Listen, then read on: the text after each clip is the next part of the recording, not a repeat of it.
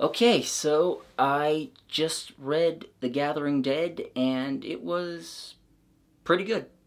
This is the introduction song. It's not very good, but it's not too long. I wish I could say more, because this is my second review in a row where I just don't have a lot to say about a story, because both Skyward and this are pretty formulaic. Though I will say I like this one a little bit more than I like Skyward, even though it's slightly more outside my wheelhouse. So basically, the plot of this one is zombies are attacking, they're all over the world. And then at the beginning, there's this group of Special Forces soldiers who are helping to try and evacuate New York City, to try and get as many civilians and resources and all that as they can out of the city before the zombies completely take over. But then shit goes wrong, and they're stuck in the city for a little while, and they just gotta try and survive until they can be evacuated or escape on their own. Like I said, very simple. This is kind of like a military sci-fi-esque thing. Like, I don't know if that's the exact terminology I would want to use, but it's like that, or maybe something Tom Clancy would write, maybe. Like, I just don't know where exactly this would fit, but it's mostly focused on, military types doing military things and being stuck in difficult situations, having to think/fight their way out. It's, it's pretty simple. These types of stories rarely get complicated, and I think that's fine, I don't think they necessarily need to in order to be good. And like I said, this one is, it is pretty good. The majority of the story is just things slowly getting worse for the soldiers. They go into a building because shit goes south out on the streets, and they hole up there, but then zombies keep coming and keep coming and keep coming, and so they have to get out as soon as they can. And this book does do a pretty good job of nailing down the dread of knowing that death is coming for you and that you really can't fight your way out, you just have to find a way to leave. And that's helped somewhat by making the zombies a little bit more dangerous than normal. So, see, in most zombie stuff, you have to walk a very thin line between making the zombies too weak and too stupid to really pose a threat, and honestly, in stuff like The Walking Dead, you often find yourself, or at least I often find myself, wondering how the zombies took over at all, because, I mean, they're just slow and stupid, and as long as you know that they're coming for you, they're not that dangerous, really. And in fact, in The Walking Dead, at least in the show, a lot of the drama and danger is just caused by characters being dumbasses.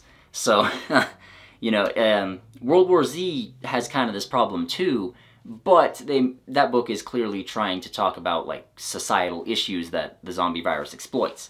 But then on the other side, you have zombies that are, like, fast or smart or something, and those are usually, like, so dangerous that it's kind of amazing that they didn't take over the entire world immediately. And there's stuff like 28 Days Later and The Gathering Dead, which manages to go on that line, which manages to walk the line between the two pretty nicely, where they're just smart enough and just fast enough to really be dangerous, and you can see how the government and people would get overwhelmed, and even if you're prepared, it's still dangerous, you're still going to be in for a hell of a fight, but at the same time, it doesn't seem like, wow, these zombies should have taken over everything immediately.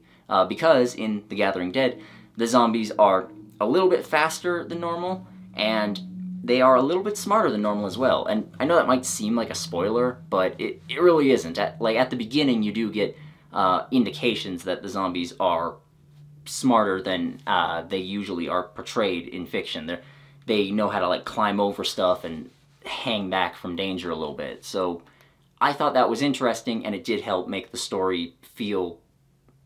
Well, it helped with a sense of dread with the story. There we go. Words are hard. As for characters, I literally only remember one of them. His name was McDaniels. He was the main character. And there's very little to him, unfortunately. Like, he's mostly just a tough soldier dude. There's a little bit more than that. Don't get me wrong. Like, he clearly regrets some stuff that's happened in his past, and it talks a little bit about how he's a black guy in United States Army Special Forces, and that's pretty rare. There aren't a whole lot of other black people that work with him in his field. That doesn't inform that much about his character, but you know, it is there.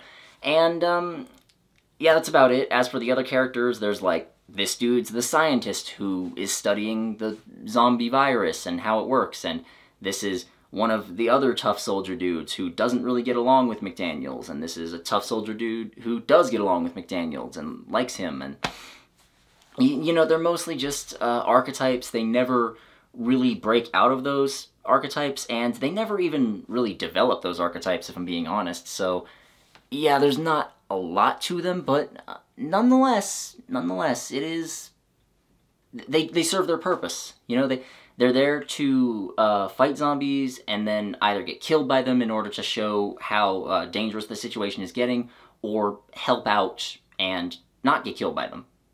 One final thing that I did like about this, though, is how this book doesn't ignore the effect that modern weaponry has on the human body, because what I mean by that is that in most zombie stuff, you have to kill them by getting them in the head, and this book is no exception. If you want to actually kill the zombs, then, yeah, get them in the head. But most of them ignore the fact that modern weaponry will still shred the human body to pieces, even if it doesn't damage the brain. Like, for example, in World War Z, the Battle of Yonkers talks about that a lot, how there's a lot of shrapnel and stuff going around that's hitting zombies in the torso and the limbs, but it's not getting them in the head, so they're still coming. And, again, love World War Z, I love what it's trying to say, but in that case, it's very wrong, because modern explosives and artillery and stuff, they can still shatter the bones in your arms and legs, or shred your muscles, and if you do that to a zombie, then it's not going to be able to move properly. Like, it's not going to be able to walk, and in many cases it won't even be able to crawl. It'll just be sitting there, moving its jaw around, wanting to bite anyone that's stupid enough to stick their fingers in its mouth. So I did like that The Gathering Dead doesn't ignore that. It shows, like, yeah, modern weaponry will still fuck them up, even if it doesn't kill them, and even if they're not dead, they're eliminated as a threat, so that's perfectly fine. And I liked that. I liked that it had that little bit of information. It shows that the author did some research and thought about things a little bit before he wrote this. He wasn't just writing another zombie story, because I believe these came out, because this is part of a series, and I believe these came out during the height of the zombie craze, or maybe near the tail end of it. I don't remember, I would need to check what year, but yes, he clearly put some thought into it and wanted to differentiate himself from it a little bit. Because in this case, the zombie apocalypse is not just beginning, like it's been going on for a little while, but it also hasn't completely destroyed government and civilization and everything. Like, it's in the midst of everything, which, when you think about it, is pretty rare to see. So I like that as well. And overall, The Gathering Dead, if you are someone who's just into, like, pure action stuff, or you really like zombies, then I would say go ahead and check it out. But I think you can tell from my description of it, and if you look at the book's summary, I think you'll be able to tell whether you'll like this or not. For my part, like I said, pretty good, but I don't begrudge anyone for not liking it, because this probably won't change your mind on any level. Special thanks to all of my patrons whose names you see here, including my $10 and up guys, Apo Savalainen, Andrew Dixon, Ashley Watson, Ava Toomer, B. Quinn, Brother Santotis, Christopher Quinton, Emily Miller, Joel, Johnny St. Clair, Madison Lewis Bennett, Ronnie, Taylor Briggs, Tobacco Crow, Tom Beanie, Topher Wheeler, and Vay Victus. Man, that list is getting long. And this review was a patron request, so thanks to them. And you might notice the sound is a little different this time, and there's also no static in the background. That's because I got a new microphone, but I'm still tweaking it a little, still trying to figure out how it works, so please just bear with me in the meantime, and thank you for watching. I'll see you next time.